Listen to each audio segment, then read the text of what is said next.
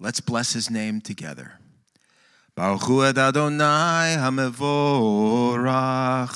Baruch Adonai hamevorach leolam vaed. Blessed be the Lord who is blessed. Blessed be the Lord who is blessed forever and ever. Amen. From Devarim, Deuteronomy 6:4, the cornerstone of our faith. Shema Yisrael, Adonai Eloheinu, Adonai Echad, Baruch Shem, Kivod Malchuto, Leolam Vaed. Hear, O Israel, the Lord our God, the Lord is one. Praise be his name, whose glorious kingdom is forever. Amen. And when Messiah was asked the question, Rabbi, what is the most important command? He answered with the words of the Shema and said the following. Ve'ahavta et Adonai Elohecha b'chol levavecha v'chol nafshecha u'v'chol me'odecha v'hayu hadvarim ha'ele asher anochi metzavacha hayom al levavecha v'shinantam levanecha v'dibarta bam b'shiftecha b'veitecha u'letecha v'aderek u'v'shabecha u'v'kamecha u'kshartam le'ot ayadecha v'hayu letotafot b'nei necha u'ktavtam al mezuzot beitecha of Isharecha. And you shall love the Lord your God with all your heart, with all your soul, and with all your strength. And these words which I command you this day shall be in your heart. You shall teach them diligently to your children, and you shall talk of them when you sit in your house, when you walk by the way, when you lie down, and when you rise up. You shall bind them as a sign on your hand, and they shall be as frontlets between your eyes. You shall write them on the doorposts of your house and upon your gates. Messiah then said, the second command is like unto the first, V'ahavta l'recha kamocha, and you shall love your neighbor as yourself. We're going to sing some songs that also are tied in with today's message again. And when we think about the flood and we think about all of the things that took place there, one thing is clear. God is always saying, rise, rise up. God is always wanting to restore, always wanting to bring us back, and always wanting to open up the avenue for return. So we're going to begin with that song, Rise, Rise Up.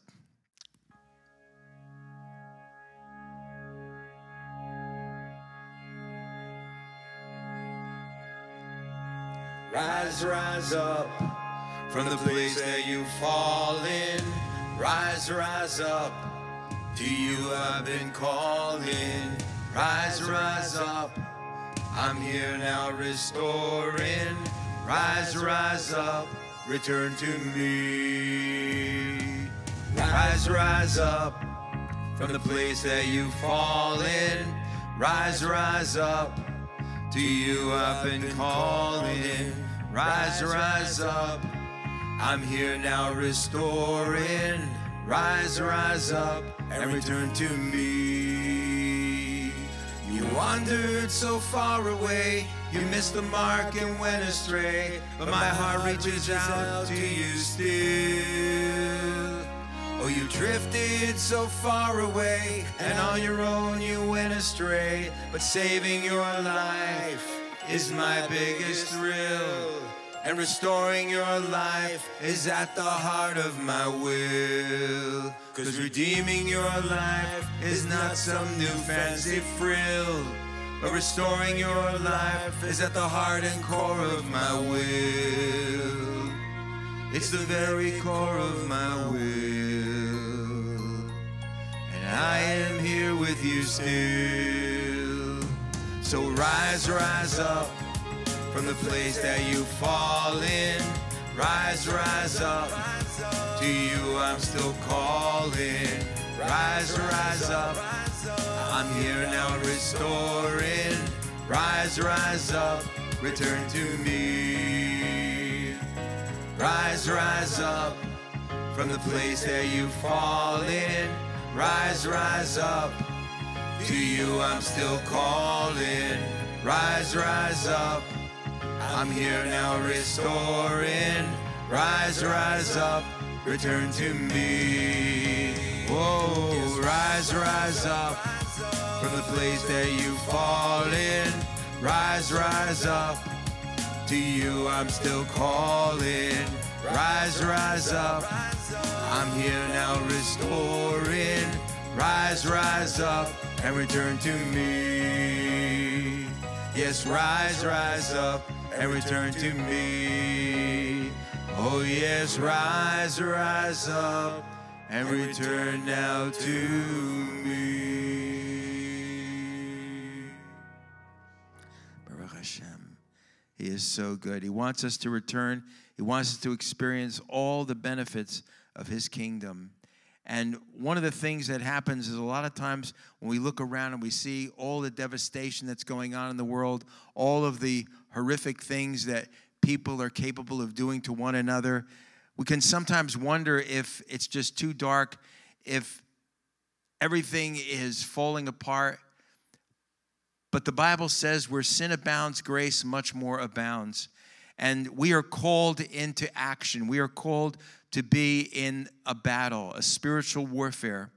And so we go into the night not knowing what to expect, but knowing that God is there to bring us through and to restore all those who walk in darkness and have no light. That God is going to call us to go into the unknown with the one who knows everything and bring us through victoriously and rescue people who are in deep trouble and need to be experiencing God's salvation, his wholeness. Noonday in the night.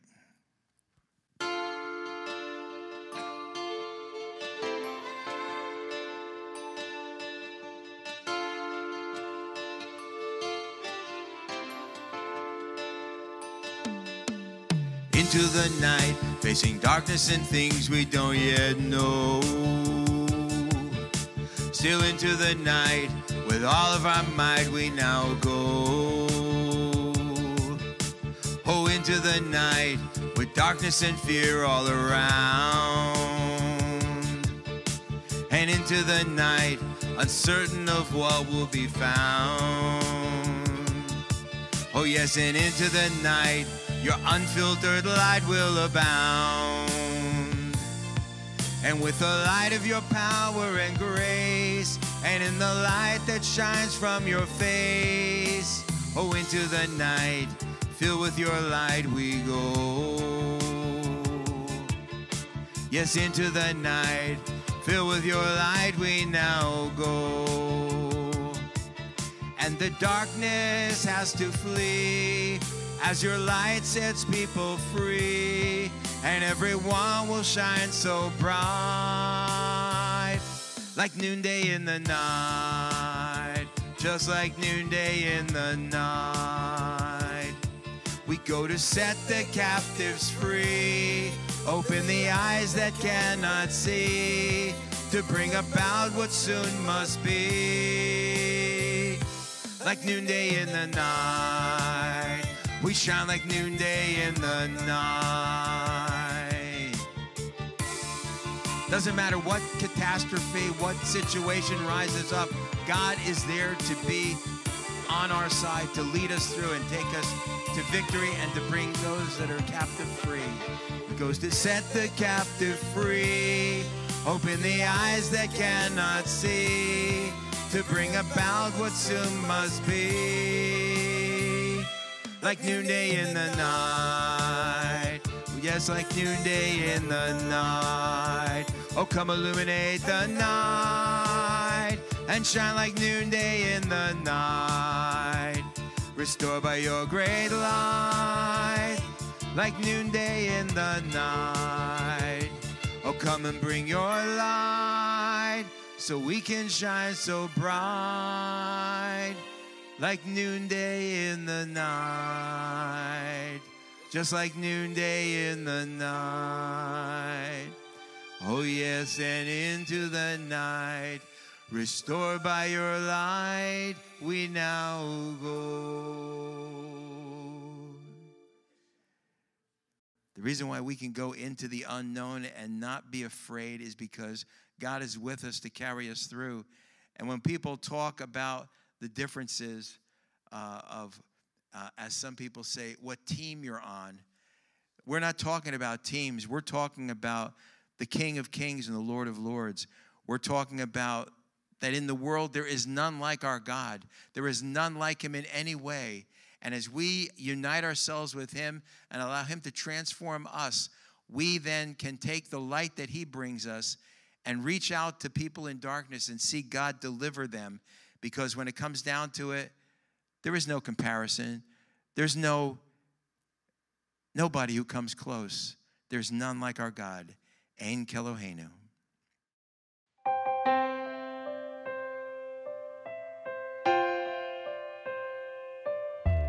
Ein Keloheinu, Ein Kadonenu, Ein Kemalkeinu, Ein Kemoshienu. Mi Keloheinu, Mi Kadonenu, Mi Kemalkeinu, Mi Kemoshienu. There is none like our God. There is none like our Lord. There is none like our King. None like our Savior in anything. Who compares to our God? Who compares to our Lord? Who compares to our King? Our sovereign Savior in everything. Nodel Eloheinu, Nodel Adonenu, Nodel Malkeinu, Nodel Moshienu. Baruch Eloheinu, Baruch Adonenu, Baruch Malkeinu, Baruch Moshienu. We give thanks to our God. We give thanks to our Lord. We give thanks to our King. Thanks to our Savior in everything. Ever blessed is our God. Ever blessed is our Lord. Ever blessed is our King. Blessed is our Savior in everything. Atohu Eloheinu, Atohu Adonenu, Atohu Malkeinu, Atohu Moshienu, Atohu Sheitiru Avotenu Lefanecha Eketoret Hasamim. You alone are our God. You alone are our Lord. You alone are our King. You are our Savior in everything. Yes, you alone are our God. You alone are our Lord. You alone are our King. You are our Savior in everything. And to you we bring our incense of praise. Everybody worship him. Blessed are you, O God, our Lord and King. Blessed are you, mighty Savior in everything. None is like you, none can compare to you. None is like you, you alone are our God. Blessed are you, O God, our Lord and King. Blessed are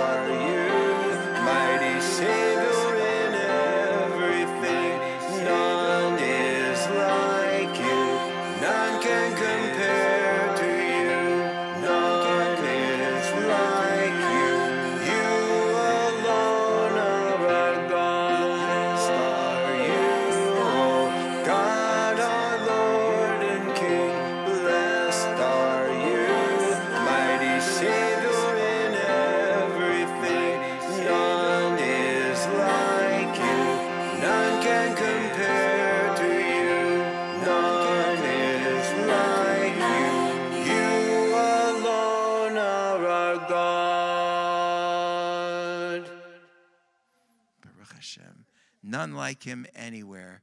God is so amazing, and he wants to impart to us things that are beyond our comprehension as we learn to yield ourselves to him. We welcome everyone to Beth Zion. Shabbat Shalom. Sabbath peace to you. Our calling as a congregation is to declare Messiah to the Jewish heart of Central Jersey.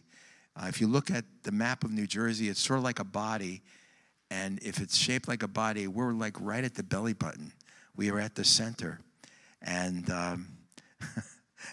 I don't know what that will give you as an uplifting moment, but the fact is that we are centered in a place where we can reach people, and we want to see God do something that has been in our hearts and prayers for decades, to be able to see the power of Messiah manifested throughout this region, and hearts of people who are hungering with hopelessness, hungering for hope and hungering for an answer, that we have the answer. It's Messiah Yeshua. And we want to be able to share the truth of Yeshua through Jewish eyes, to bring understanding. You know, this is not just 5 easy steps or say this prayer and everything's okay. There is a commitment that is brought upon us. But Messiah paid a price for us so that we could be free from all those things that bind us. The truth, he said, will set you free. And he said, I am the way, the truth, and the life. And we need to be able to bring with clarity all of the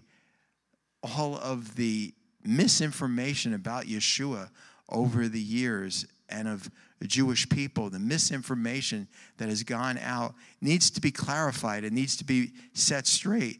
And we want to share the truth that can set people free, the truth of who Yeshua really was.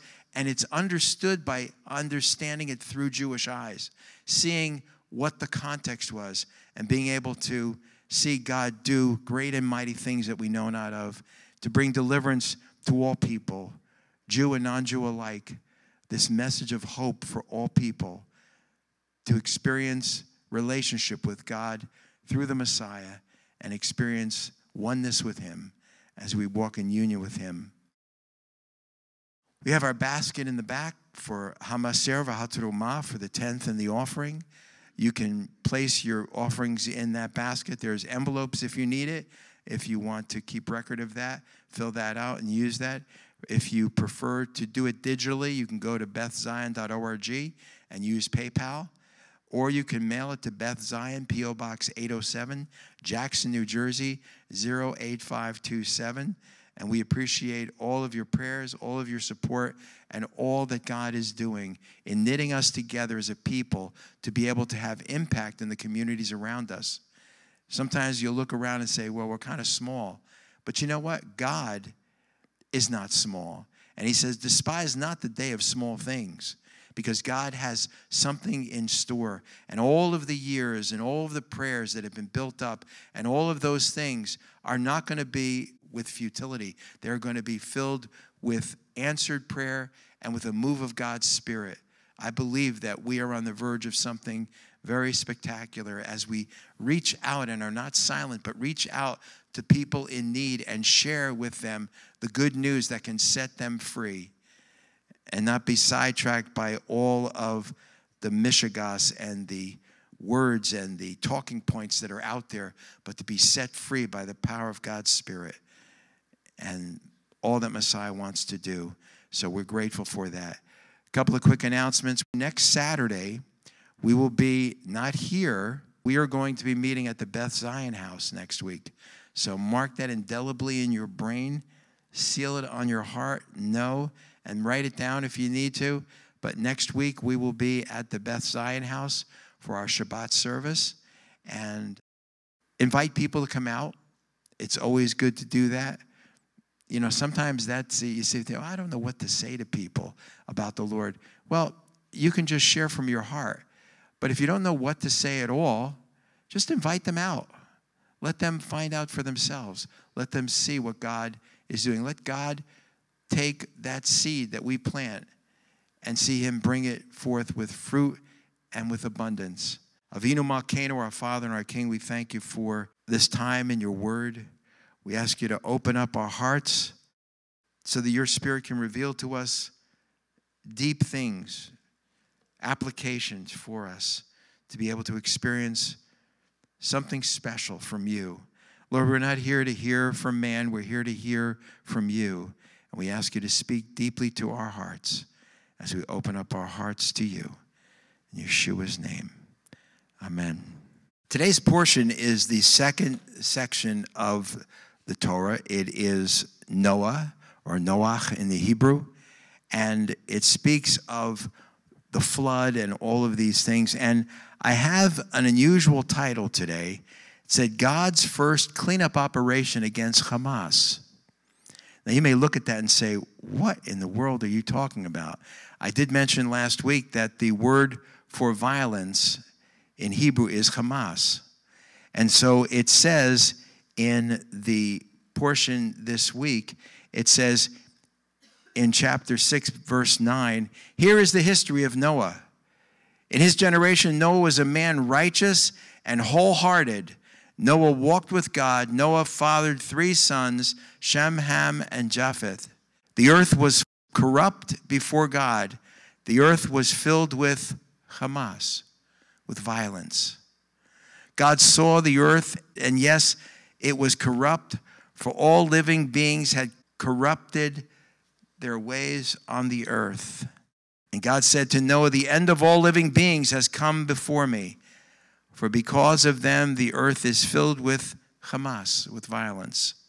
I will destroy them along with the earth. And we have all of the description of the ark that was put together, that Noah put up. We also saw, when you look at this cleanup operation that God was doing, it was pretty dramatic.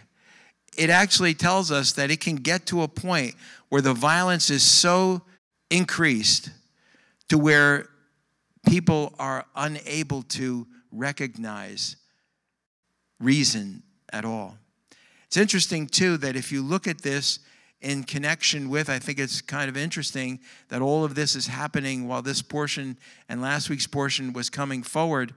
And if you look at it, there are a number of parallels that we can see in our own experience in the things that are happening here.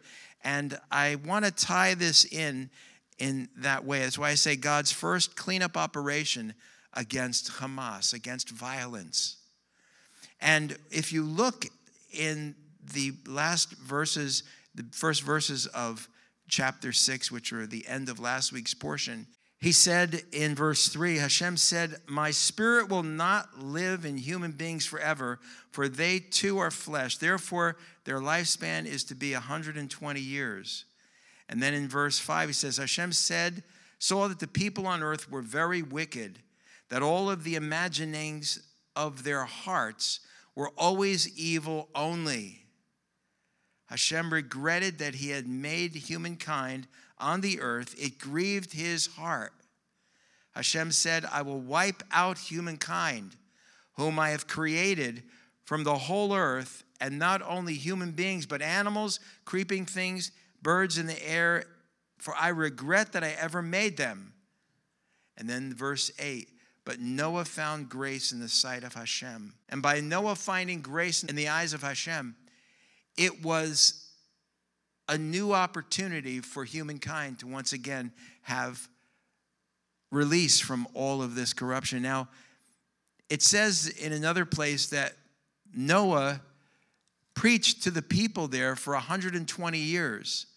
So when people talk about cleanup operations, when they call in and talk about total devastating destruction, you've got to ask, they say, well, why don't we negotiate? Why don't we have a certain amount of diplomacy? In a way, Noah was having his diplomacy for 120 years. But when the violence is so devastating and the hearts of people so wicked and so evil, God is always looking for avenues of return. To get to the point that we see here, it must have been so devastating and so overwhelming where he says that their hearts were set to do evil all the time, always set to do evil. And it grieved God's heart. And so we see this this beginning of a total destruction and a restart. And when you look at it, people will say, well, couldn't he give them a chance? He did, 120 years. But here are some of the things that come into play. If you look in chapter 11, it says this: the whole earth used the same language. Well, I want to bring this up afterwards, but there is something about that, this phrase, the whole earth used the same language and the same words. You know, it's funny, when you listen to the news, everybody's got their talking points. And whatever station you go to, they're all saying the very same thing, as if they're coming up with it on their own. But somewhere they're getting the same message, and they're presenting the same message. And what happens is there is no processing or reasoning that is happening. And in a way, all that Noah was doing in sharing with him as he was working to finish this boat, they looked at it and they said, what is this? There was something totally outside of the realm of reason in their minds, because there had not been rain. There was, we're going to talk a little bit about climate change here too, because they had the first major climate change. And I'm going to show you some elements there that are very interesting from a scientific standpoint, because when you look at it, it brings out something very powerful. But you see, if you don't see something happening and something new is going to take place, you may wonder if anything would ever change. You have no reason to look outside of the box, to look outside of what is familiar. All of the talking points, all of the bubble, as they call it, all of this. And here the people were all unified in that they wanted to bring about a transformation, but they wanted it to be on their terms. They wanted to do what they wanted to do, and they were unable. They were so caught up in their own way of thinking that they were unable to reason. Their talking points were reinforced by everybody there. They mocked Noah. They saw what he was doing, thought it was the stupidest thing. He was building a boat, a giant boat.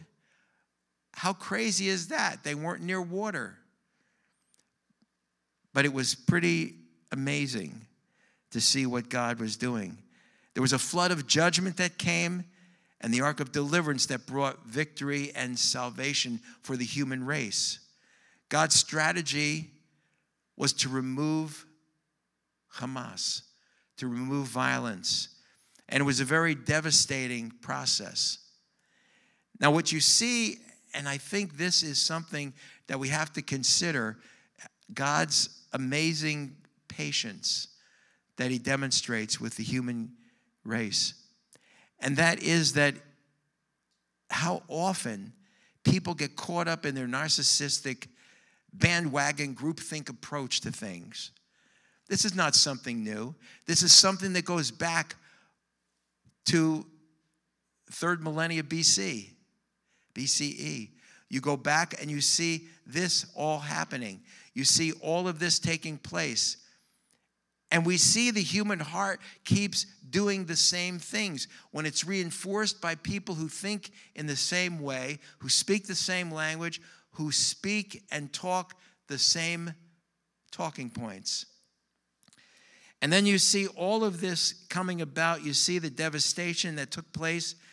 And you see that until the flood came, they were unaware of any danger. They were unaware of anything going on. They were caught up. It says, as in the days of Noah, so shall the days of the coming of the Son of Man be. They were doing everything, marrying, giving in marriage. They were doing all these different things. In other words, saying, I know sometimes people say, giving in marriage, ooh, what were they? It wasn't talking about gay marriage or any of those things. It was talking about the fact that their lives were going on, and they were so caught up in what they were doing, they were unable to see the pending doom that was coming upon them. They were unable to see the results of their actions in defiance towards God and defiance towards one another as they ripped into one another, as they were continuously violent and filled with wickedness. And then when you come to chapter 11, after the flood, and I want to mention a couple of things about this. I mentioned I'm going to talk to you for a moment about climate change. But I want you to see something here, because climate change is a natural thing that happens. But there was such an upheaval of what God did at that time. It said that it hadn't rained. So what was he talking about? They had no reference point to believe that some kind of a cataclysmic event could take place like that. And if you remember, as it goes through it, it not only poured down rain, but water came up from the earth. It broke open everywhere. It was devastating. And they were unable to find a way. And here's the part also that's interesting. God shut Noah and his family in and locked the door. He shut the door because there would be a natural, when you hear the cries of people and the agony and all of the death and drowning that was going on, there might have been something that said, we should do something. Maybe we can make some room for summer. But it wasn't that way, because the elements that were there, the violence and all of that, needed to be stopped. God saw that it had to be an operation to clean it up and move forward. Now, what's also sad but interesting to look at is that after the flood,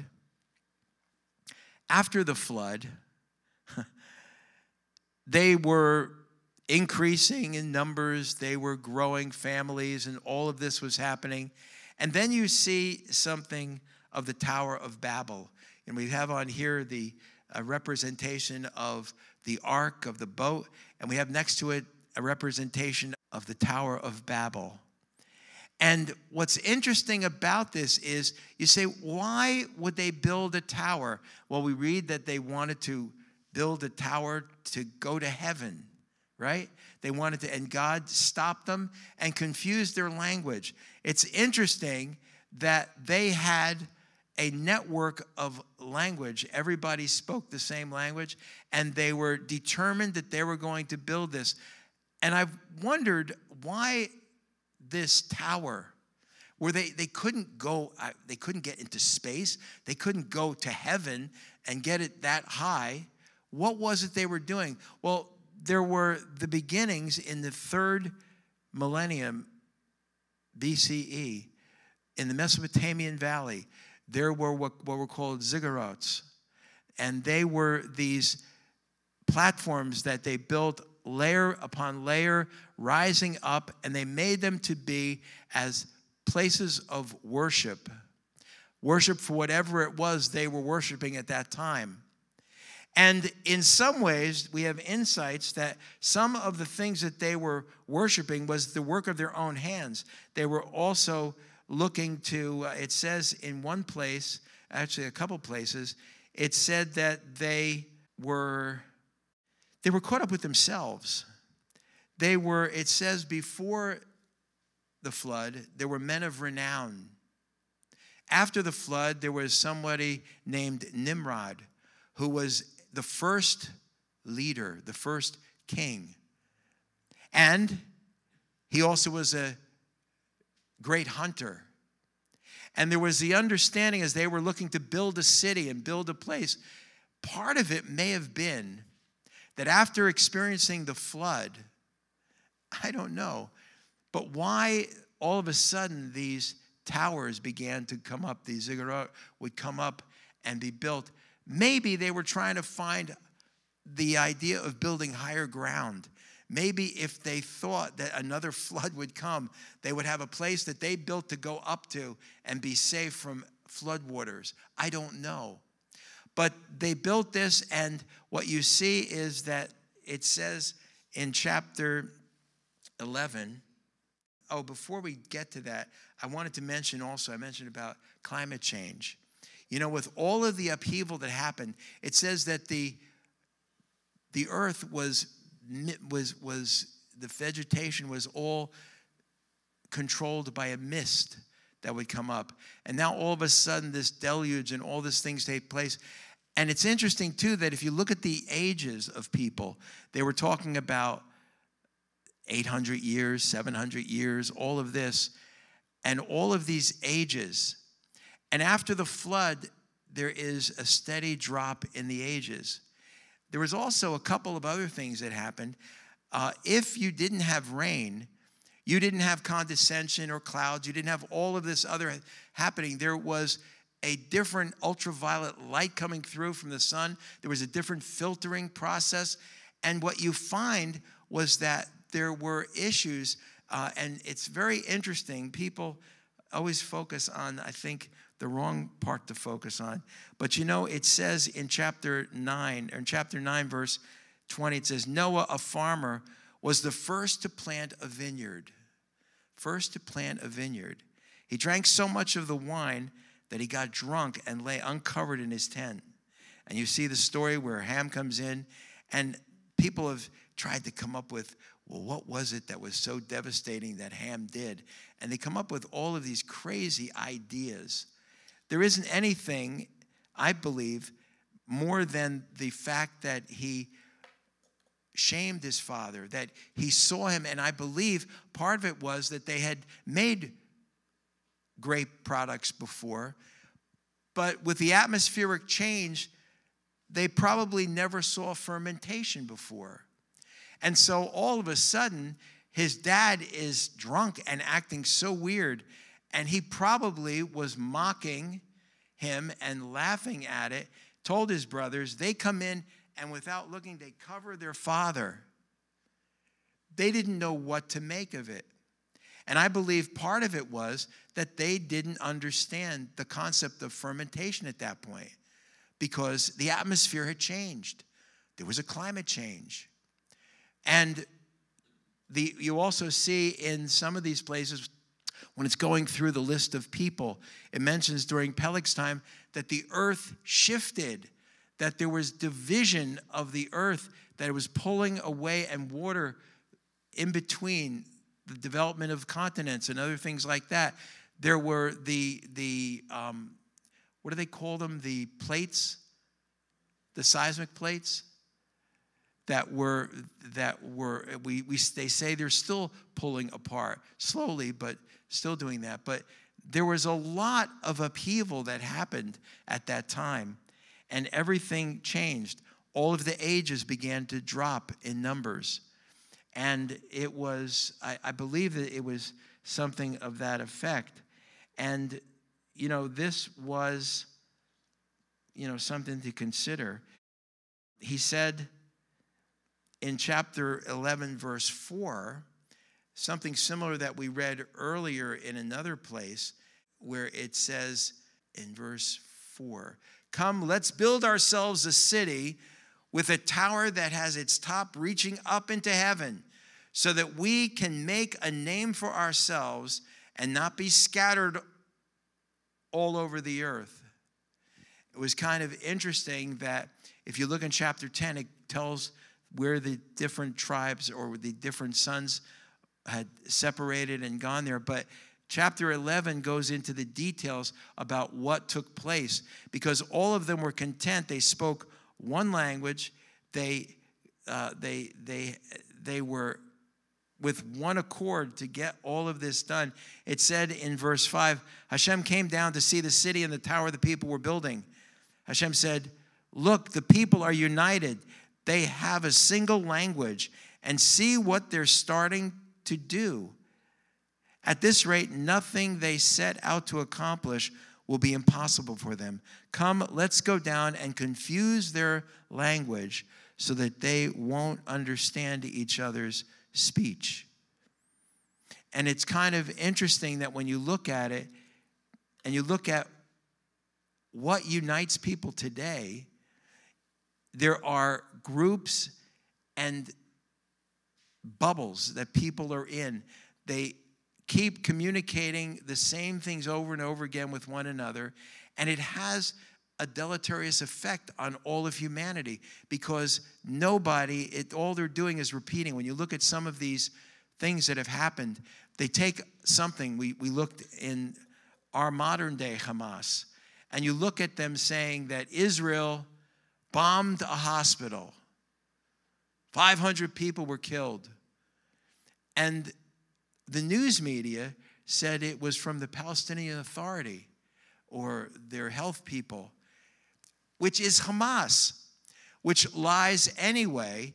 And it turns out that they looked into it, and it turns out that both from the IDF and also from U.S. sources, it was clear with video and everything else that Hamas, not Hamas, but one of the terrorist groups that were in Gaza, fired, and it misfired, and it apparently went and exploded in the parking lot of the hospital. So, but by the time all of the news organizations got to that point, they already spread that Israel bombed the hospital. And all of a sudden, you have people with one voice, with one language, chanting things from the river to the sea, Palestine will be free. Or gas all the Jews. Or all of these statements that were being made without thinking and without words, without anything. The wickedness and the hatred that is there was fermented by words, by lies. And people were willing stooges to be able to repeat the lie to where by the time the truth came out, they were already out of control, yelling and screaming about how violent Israel is and that even the death of all of the Israelis was all Israel's fault. All of those lies, speaking one language, one voice, all lies. And by the time it came down to the truth, you know, I did see that show you mentioned the other day, where the teacher made a statement trying to make a point that was against Hitler, but he made a statement in it and said, Heil Hitler.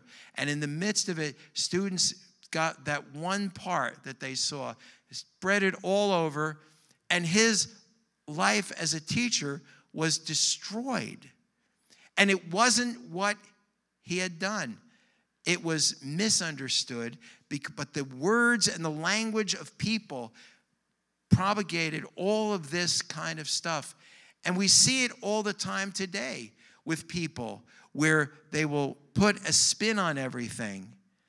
There was a spin of destruction, and God looked at it and said, as much as he wanted to bring relief, he says, their thoughts are wicked all the time. Always violence, always Hamas. And he destroyed them, the whole world, except for those who were in the ark. And it's sad because it also shows that God has a redemptive plan. You know, when you look at some of these other passages, just mention a couple here I want to bring up. In Acts 2, this is interesting. We mention it sometimes at Shavuot, but there is something very interesting when we talk about the outpouring of God's Spirit that took place on Shavuot, Acts 2, and all that happened. It was during the festival of Shavuot, and they were gathered together in one place with one mind and one accord, and there was a unifying with the believers that were there. But there was a point where God began to take some of the things that were part of the readings that were done for that time and began to make a manifestation of them with the flashes of light and with the sound of a rushing wind and all of this going on, as from Ezekiel and other places. And they were wondering, what is this that is happening? And interestingly, some said, what is this? And it says in verse 14 of chapter 2, Cephas stood up with the 11 and raised his voice to address them. You Judeans and all you staying here in Jerusalem, let me tell you what this means. Listen carefully to me. These people aren't drunk as you suppose. It's only 9 in the morning. It was part of their Shacharit service. It was the morning service. No, this is what was spoken about through the prophet Joel. I will pour out my spirit upon all flesh. Your young men will see visions, your old men will dream dreams. And he goes on to speak about this. And the response, he says to him in verse 22, men of Israel, listen to this. Yeshua from Nazareth was a man demonstrated to you to have been from God by the powerful works, miracles, and signs that he performed in your presence. You yourselves know this. This man was arrested in accordance with God's predetermined plan and foreknowledge, and through the agency of persons not bound by the Torah, you nailed him up on a stake and killed him. God has raised him up and freed him from the suffering of death. It was impossible that death could keep hold on him. And he gives all of this thing. The response of the people in seeing this manifestation that they also didn't expect. The people at the flood didn't expect the flood, even though he said, it's going to rain, it's going to rain. They didn't know what that meant. They couldn't go beyond their own talking points. But here they said, what must we do? What must we do? It says, on hearing this, verse 37, they were stung in their hearts, and they said to Kepha, to Peter, and to the other emissaries, brothers, what should we do? And he tells them to receive Messiah for the forgiveness of your sins. And thousands of people responded that day. It was amazing how then God began to add daily such as should be saved. But it came with an upheaval. It came with a move of violent rushing wind, not slaughtering people, but slaughtering their concept of what was valid and true, taking what they just saw and read and having it manifested physically in their midst. It was very powerful. And Peter, who never could have booked a speaking engagement at the temple, stood up in the midst of it while everybody was wondering, what's going on here? Mazeh, what's going on? And he says, this is that spoken by the prophet Joel. And he began to speak, and he spoke with authority and with power, and God caused thousands to respond. It was a redemptive message. When we look at other places, you look at it and we say, well, are you condoning violent actions that God brings? Well, I'm not condoning violence. But what he says is, it was an interesting statement. He says, your actions, in what he said to the people of Israel, Peter, he says, you denied the holy and innocent one, and instead asked for the reprieve of a murderer. You killed the author of life. You killed the author of life. But God has raised him from the dead. Of this, we are witnesses. And he shared this in such a powerful way that the people couldn't help but respond. And it was very, very powerful. When we talk about the different things that happen in the portion, there was also in Isaiah 54, he says, enlarge the space of your tent, extend the curtains of your dwelling, do not hold back. I was angry for a moment, but with loving kindness I've drawn you to myself. He says in chapter 54, verse 11, he says, storm-ravaged city, unconsoled. I will set your stones in the finest way. Lay your foundations with sapphire. Make the windows shine like rubies. All your children will be taught of the Lord. Your children will have great peace. No weapon made will prevail against you. When you see God moving in behalf of his people, when we turn our hearts to him, he provides opportunity to stand there and be the bulwark, to be able to fight on our behalf. And then you look in 2 Corinthians 10. he says, the weapons of our warfare are not carnal, but mighty through God to the pulling down of strongholds, casting down imaginations and every high thing that exalts itself against the knowledge of God. What is he saying? They had their talking points, and as such, they were tearing down the credibility of God. And he says, our weapons are mighty through God to the pulling down of strongholds. And what were those strongholds? Words, statements, movements, things that were being said. And he said, every high thing that exalts itself against the knowledge of God. In a way, it's almost like people, when they put their own thoughts on a pedestal, it's as if they're building a zagharat for themselves to make themselves renowned and known in the earth. It's a monument to themselves, and they're so caught up with themselves that they didn't see when the language was, they couldn't communicate. Interesting that it was communication. Why did I mention Acts 2? Because there is something in traditional Jewish circles, rabbinic circles, that talk about the fact that the language being displaced, causing the people to scatter and to move out. They said, we've got to be together. We'll build this, and we'll build this city, and that way we won't be scattered. It was the cause of them being scattered. Their own purpose of trying to build something on their own for their own aggrandizement was something that had to be stopped by God. You know, there was also, I mentioned this, that Noah was outside of the narcissistic bandwagon groupthink box. He was doing what God said to do, but everybody else was in one box, and they said, that doesn't make any sense, doesn't make any sense. He's stupid, he's crazy, he's a crazy guy, don't listen to him. And they were unable to break out of that self-imposed narcissistic box, because everything was facing the idea of how important they were, and they couldn't see anything bigger than themselves. Whenever we see these things happening, they create movements that cause people to lose their ability to reason.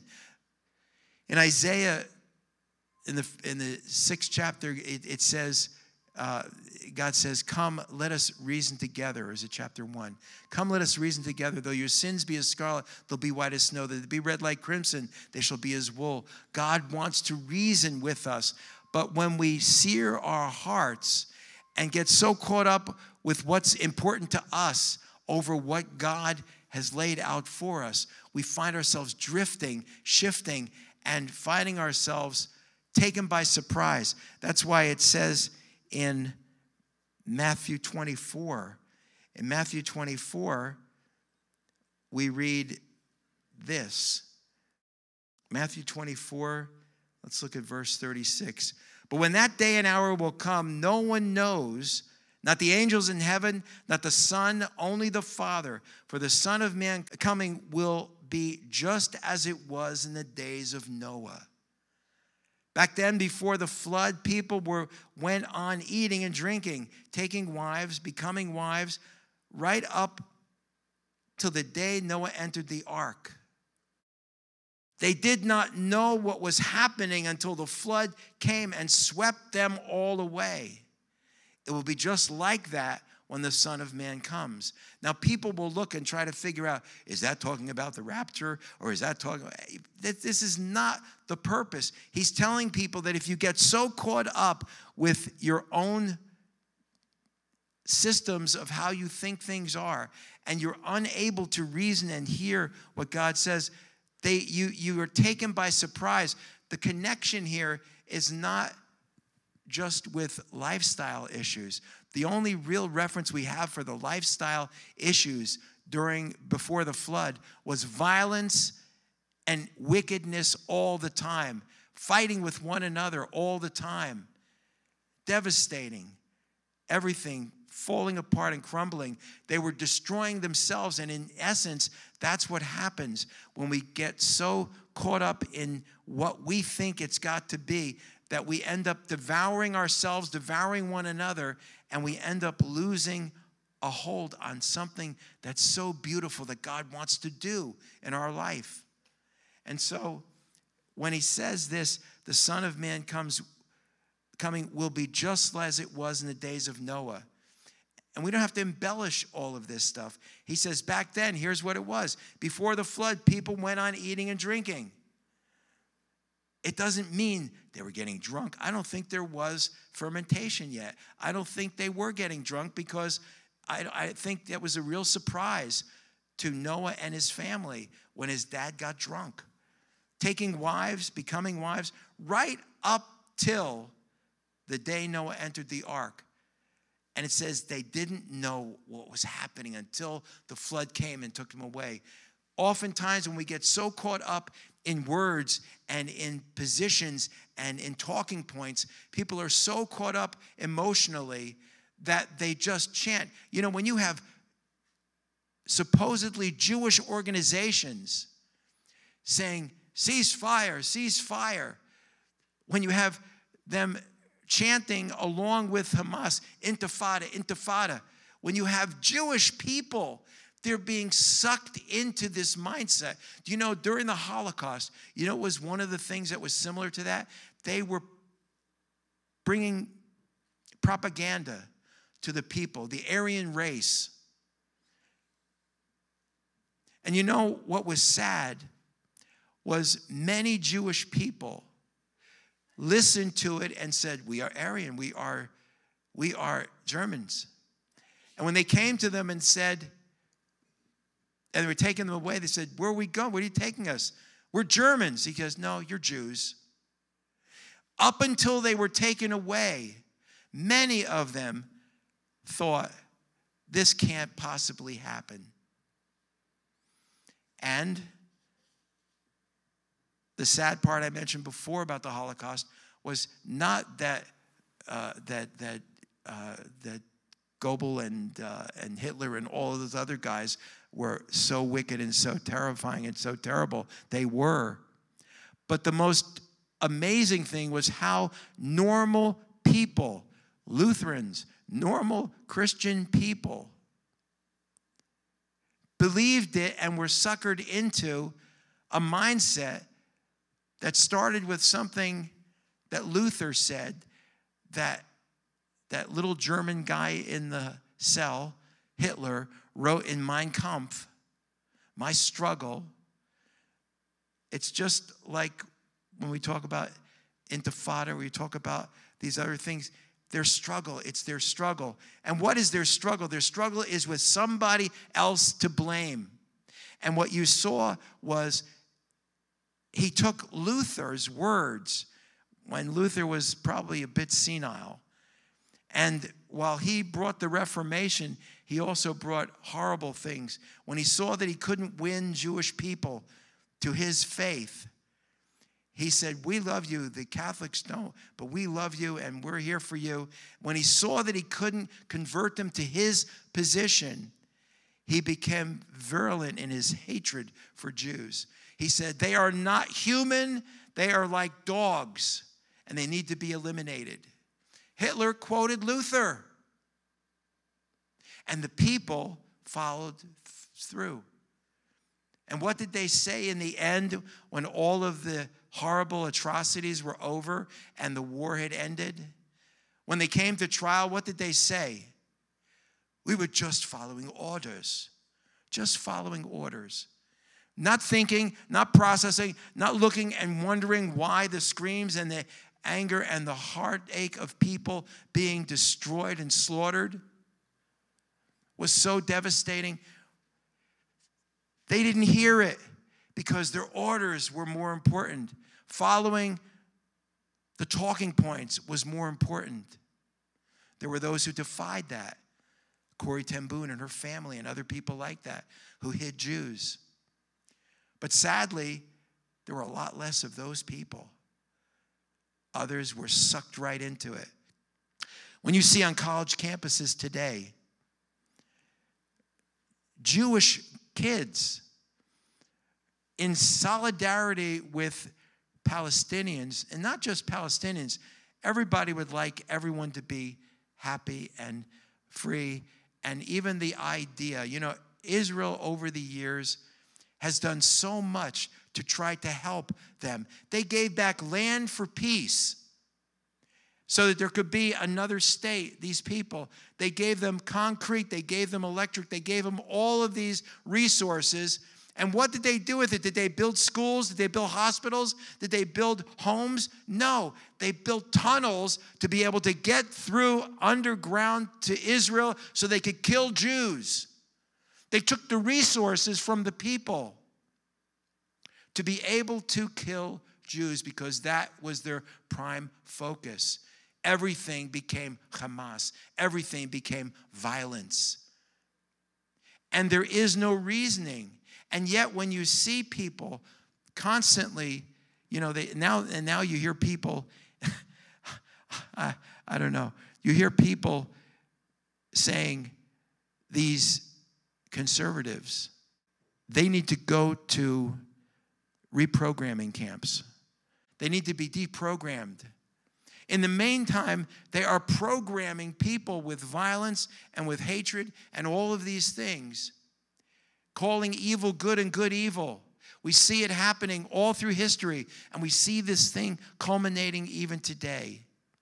But it goes back to this very time when we saw with Noah, and we saw with the Tower of Babel, and we saw with them even there saying, we want to make a name for ourselves and establish ourselves so we won't be scattered. And then they were scattered because what they were doing was out of sync with what God wanted for them.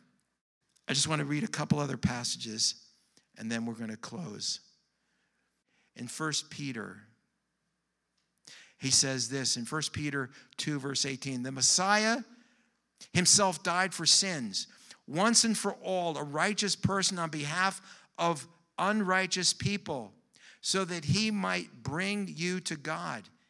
He was put to death in the flesh, but brought to life by the Spirit. And in this form, he went and made a proclamation to the imprisoned spirits, to those who were disobedient long ago in the days of Noah, when God waited patiently during the building of the ark, in which a few, to be specific, 8, were delivered by means of water. It is this idea that with all of the deliberation, all of the words, all of the things, they were so caught up in violence and in their mindset that nobody was free from that thinking. And this is why, when it came, they were taken by surprise. And yet they built the mindset that allowed this to happen. Another passage in 2 Peter 3:9, it says, and it is where he says in verse 8, moreover, dear friends, do not be ignorant of this. With the Lord, one day is like 1,000 years, and 1,000 years like one day. The Lord is not slow in keeping his promise, as some people think of slowness. On the contrary, he is patient with you, for it is not his purpose that anyone should be destroyed, but that everyone should turn from his sins. However, the day of the Lord will come like a thief. On that day, the heavens will disappear with a roar, with the elements will melt and disintegrate. The earth and everything in it will be burnt up. It's like, why does God even try? Why does he care like he does if every step of the way we get to a point where we abandon what he says and end up reaping the fruit of our own actions and experience all of these destructive things? He says, since everything, in verse 11, is going to be destroyed like this, what kind of people should you be? You should lead holy and godly lives as you wait for the day of God and work to hasten his coming. God wants to bring about all these things. And think, he says, verse 15, think of our Lord's patience as deliverance, just as our dear brother Shaul also wrote you, following the wisdom God gave him. I find this to be interesting. Peter is talking about Shaul, Paul, And he says this about the patience bringing deliverance. He says, as Paul has said, following the wisdom God gave him. Indeed, he speaks about things. Now listen to this verse 16. Indeed, he speaks about things in all his letters. They contain some things that are hard to understand, things which the uninstructed and unstable distort to their own destruction as they do the other scriptures. It's amazing. He's saying, Paul is saying all the right things. But people are so caught up in themselves and so caught up in these other ways of looking at it with their anger and their hatred that they are unable to hear what he's saying. He's saying the unstable and uninstructed distort what he said. It's amazing. I've seen it on both sides where people will take statements out of context and say, look at what this means. And they tell you what it means. And you say, wow, that's terrible that they said that. But then you look in the context, you find out that it didn't say that at all. That there was a context that you had to look at to really understand what was being said. And it wasn't what they spun it to be. It's just amazing. We are so susceptible to these things as human beings. There won't be a flood, but he says there'll be elements will melt with fervent heat. That doesn't sound very exciting and very good. But all of these things, you know, when we talk about building our own towers, building our own place, a monument to ourselves, in all of that building, we are missing the mark. And our own actions bring about the results of our choices. In Proverbs 18, he tells us about a strong tower, but not one of our own creation. He says, Proverbs 18:10, the name of the Lord is a strong tower. The righteous run into it and are safe. God wants us to make the Lord to be our tower, to be our strength, to be our high tower, our place of refuge, and to be able to move away from those things that bring us to a point where we are like storm-ravaged cities, unconsoled. And what does God do? I will set your stones in the finest way. Even in the midst of all of that, he says, these are like in that chapter in Isaiah 54, he says, this is like the waters of Noah to me. In the same way that I said I would never bring total destruction in this manner, he says, he's talking about his commitment to his people. It's very, very powerful. But again, we want to fight in ways that the world does. And if you take up the armaments in the way the world does, and you spew out the same kind of list of words of anger and hatred towards others, you get sucked into the same mindset, even if you're not on the same team. But God wants to set people free. And he wants to do it in a way that will bring change in people's lives. Isn't it amazing? I mean, I don't know what people were thinking, but maybe Noah's descendants looked at all that happened, and somehow they all knew the story. In every nation, there is the story of the flood. In every nation you go to, they have a story of the flood. But after a while, you lose context. And when you lose context, you end up coming up with things. Well, we don't want a flood to ever happen again. Let's build giant towers.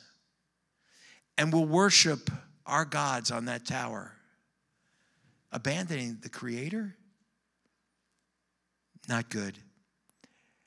They were united. They were on the same wavelength as one another. And God's tactic there was not to destroy them. God's tactic was to confuse their language.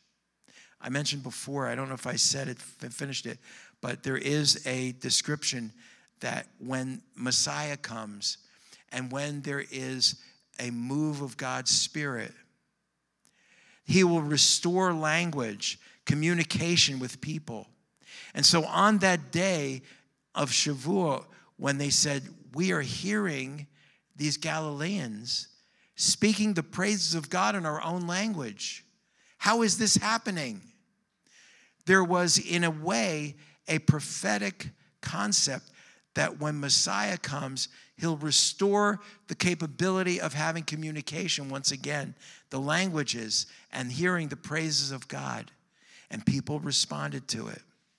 Now, it wasn't a panacea that stayed that way either, but nothing really does. We need to be steadfast and immovable in our walk with the Lord and see God do all of these different things in our midst. There is so much that God wants to do. There's so many things we could see here, but God is not coming down with judgment to just wipe everybody out. That's not his heart. But when he sees that we are destroying everything, corrupting everything, their hearts were corrupted and they were violence all the time. That meant there was no place for reasoning. It corrupted the animals, it corrupted the livestock, it corrupted everything that they were doing. It was all a part of that same mindset, which would have destroyed the world anyway. And God looked and said, but Noah, one man. You can look at the world around us and wonder, where is this world going to?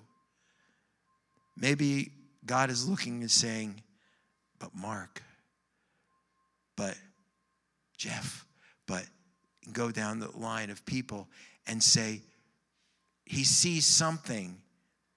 And as we stand for God and stand for the things that he is doing and stay steadfast and immovable in our walk with him, even though we may find times where it seems like shifting sand, God wants to bring stability and strength into our lives, to wipe away all of the violence, to wipe away all of those things that easily encumber us.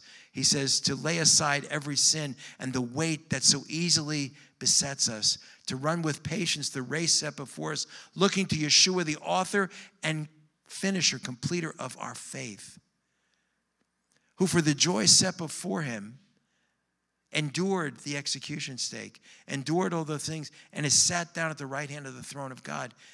He was looking at the goal, not at the temporary place that he was passing through, and knowing that it would eventually birth new life in humankind and see God bring about things that we can't imagine. Avinu Malkeinu, our Father and our King, we thank you that you are the one who lets your light shine out of darkness, that we can be troubled but not crushed because you are there for us. And Lord, we ask you to bring about these things. As in the days of Noah, we're seeing these things all over again. People are caught up with their selfies. They're caught up with being famous. Lord, clear people's minds, clear people's hearts, bring revelation and insight. Let your spirit reason with their hearts and give us the ability to set captives free, to see people rescued from all of these detrimental things going on around them, to not be like mind-numbed robots, but to be set free to experience the amazing treasure that we have in the Messiah. The sacrifice that you made for us, the provision you made to set people free. Lord, we want to see, with all of the things going on around us that we don't have the capability of handling ourselves, fixing them. There are no fixes that we can come up, human fixes, but there is a transformation by your Spirit to bring about change in the hearts of people. And Lord, we pray that you would cause people to wake up from their stupor and to be set free by the power of your love that nothing can separate us from. Nothing can separate us from the love of God that is in the Messiah Yeshua. Death, nor life, nor angels, nor principalities, nor things present, nor things to come. Nothing can separate us from the love of God that we have in you. And we ask you to bring opportunity to speak prophetically and powerfully into the hearts of people everywhere, bringing comfort to those who are mourning and setting captives free. In Yeshua's name, amen. As Aaron blessed the people of Israel, so we bless one another with these words. Yivarechecha Adonai v'yishmarecha, Yair Adonai panav elecha v'chunecha, Yisa Adonai panav elecha v'yosem lecha shalom. The Lord bless you and keep you. The Lord make his face to shine upon you and be gracious unto you. The Lord lift up his countenance upon you and give you peace. B'Shem Sar Shalom, in the name of our Prince of Peace, Yeshua HaMashiach, Jesus the Messiah. And everyone agreed by saying, Amen and Amen. Greet one another. Join us for Onyx Shabbat and fellowship at the Beth Zion House after service. Invite people out to service. Remember, next week we're not going to be here. There'll be a wedding here. We will be at the Beth Zion House next week, 206 West Veterans Highway. So make sure you remember that. And if you see people not here, let them know also. We'll see you in Shul. Shabbat Shalom.